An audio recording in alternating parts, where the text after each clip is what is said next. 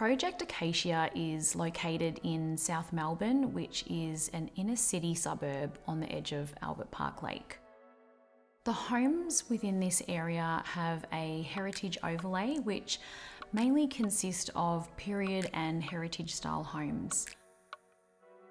When selecting the right brick for this home, we considered key factors such as colour, aesthetics, materiality, durability and energy efficiency. We wanted a brick that would be timeless and continue to look beautiful in years to come. Hi, my name is Sharon and I am one of the co-founders of Arli Homes, and this is Project Acacia.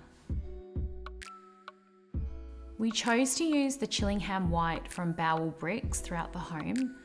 In particular, we used a 50mm radial sculptured brick to achieve the seamless curves in the facade design, which then carried through to the fireplace as a feature and then flowed through to the outdoor area, which connected both indoor and outdoor design.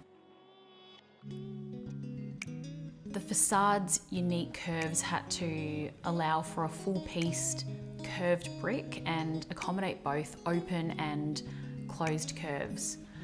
Durability was also important. The owners didn't want to have to maintain a product, unlike lightboard materials. Chillingham White is a very low maintenance product.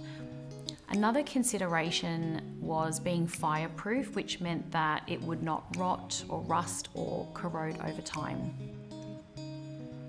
Hello, my name is Ian Brown and I was the lead designer for this project.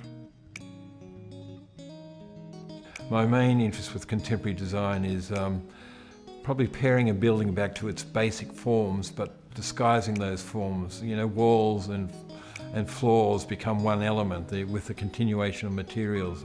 For instance, brickwork, when normally viewed as a material that is solid and anchored to the ground. In the case of the facade here, we've tried to subvert that perception by making it more fluid and allowing it to float.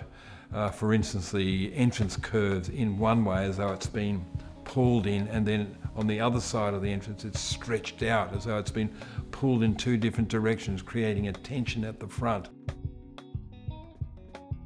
There wasn't one inspiration for this particular project. There was probably an accumulation or an aggregate of a number of different concerns. They include a living environment for a family, site constraints, planning, and neighbourhood character. Some of the challenges were layout or spatial, which includes the division of the house into both private and public, bedrooms where they should be, living areas where they should be, and keeping the circulation down to a very tight focus. The brick added texture from the patterning of the brick, which is contrasted against the glass and steel elements. It also added a richness from the colour and curves that give it a heightened sense of glamour and authenticity.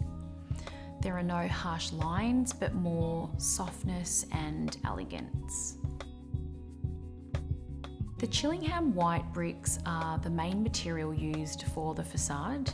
Therefore, the brick pattern dominates the textural element of the facade and really adds character to the design.